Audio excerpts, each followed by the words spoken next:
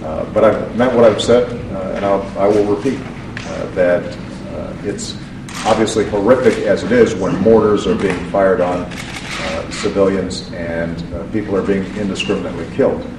To use potential weapons of mass destruction on civilian populations crosses another line with respect to international norms and international law. And that is going to be a game changer. We have to act prudently. We have to make these assessments deliberately.